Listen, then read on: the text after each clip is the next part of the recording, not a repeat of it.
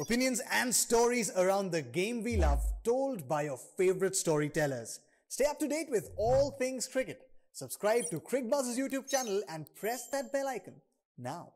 It's the second semi-final of the ICC Women's World Cup and it's taking place in Christchurch Hagley Oval. Unlike the first semi-final, which was a day game, it will be a day-night fixture. And we've got to remember, 5 years ago, these two teams met in the semi-final. South Africa versus England. It was a nail-biter. South Africa should have progressed through to the final, but Anya Shrubsole was able to hit the winning runs there in Bristol.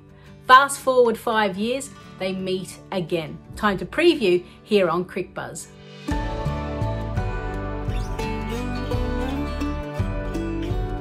Let's talk about the strengths of both of the side.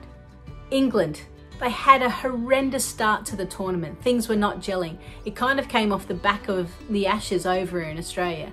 They didn't win the first match against Australia and they probably thought, here we go again. And then the fact that they couldn't get a victory, they had all of their hard matches up front. Then against New Zealand, a do or die game, they were able to find a way to get through, even though New Zealand fought hard. It is scary for South Africa to think that England are now starting to find form. Still question marks about their top order of Tammy Beaumont and Danny Wyatt. I think the highest they've scored is 31 as an opening pair. If they get that right against the best bowling attack in the competition, then England looks certain to get into another ICC Women's World Cup final. As for South Africa, they're a side that have been there and thereabouts, and I knew I had a feeling that they would absolutely take one of those semi-final positions. The fact that Dana van Niekerk, their skipper, is not here just shows you the depth that they've been able to create over the last 5 years. Sune Luce as skipper has done a great job leading the side, but also scoring valuable runs in that number 4 position. Laura Woolfart is the first player to score 400 runs in this edition of the World Cup. Can she go on and get that elusive triple figure? Lizelle Lee hasn't fired for them. That's probably the danger for England. South Africa haven't clicked from a batting perspective, but if they do, watch out. As for their fast bowling unit, it's pretty impressive.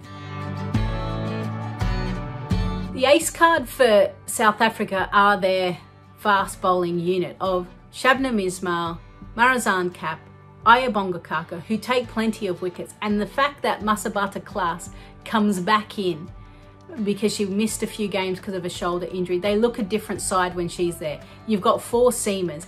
Then you've got the overs that can be shared between Sune Luce and Chloe Tryon. It's the best bowling unit of fast bowlers in the competition, I believe. The fact that they can just nag away at a good line, good length. They bowl exceptionally well in the death. And Shabnam Ismail, look out for her second and third spell. She will bowl short, she will bowl quick, and she will have the English batters hopping and skipping at the crease. For England, their ace is they know how to win. Their backs were against the wall against New Zealand. There was a lot of wobbles at the back end, but they were able to scrape through. Then they've started to feel a bit better as a group. Things are starting to click. Danny Wyatt was able to peel off a match-winning performance, 70-odd runs.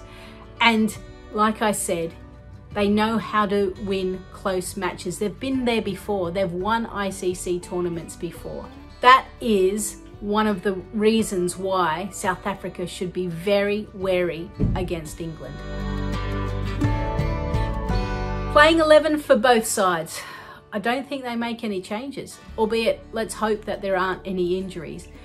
We've seen that Elise Perry couldn't play in the first semi-final. You hate to see someone who could have such a big impact on the game not take to the field. Catherine Brunt is back to their best. That's a good sign. So England no doubt will go with the same side. As for South Africa, Masabata Class coming in, perfect. They look great. The only question is they still haven't got a frontline spinner. So what can Chloe Tryon and Sune Luce do? Can they provide some economical overs for the South African team? For England, I'm going to go with Sophia Dunkley. I've really enjoyed watching her play. I saw her make her debut against India in their home summer. I was disappointed with how she came through during the Ashes, but I've been so pleased to see her show some resilience and some fight and provide the runs that England needs. She is the future of England cricket. The fact that she can absorb the pressure and find ways to still score and put pressure back onto the opposition, that's all good signs. As for South Africa, I think you've got to go for Marizanne Kapp. She is just the type of player that is playing her best cricket, not just from a bowling point of view, but from a batting point of view. She has labelled herself the finisher. Or maybe, okay, we've labelled her the finisher. And she's so resilient, steely determination, being able to assess everything. You look at the game that she played against England in the round matches, and she defended Eccleston and targeted the other bowlers. She will be someone that England will be very, very wary about. For England, I'll give this to England. If you win the toss, make South Africa bat first. They're on a winning streak of 16 ODIs in a row where they've chased successfully. They like it. They feel that they've got the depth, the fact that they've got Chloe trying to go big to find the boundaries. Then they've got Trisha Chetty as well, who's also providing some really important runs in crucial times. Mignon du Preez has finally got runs as well. So everything's going right from a runs perspective. But I'd flip it. Can they defend? Can their bowlers cope with the pressure? I know they were able to do it against Pakistan in Taronga, but can they do it against England in a semi-final?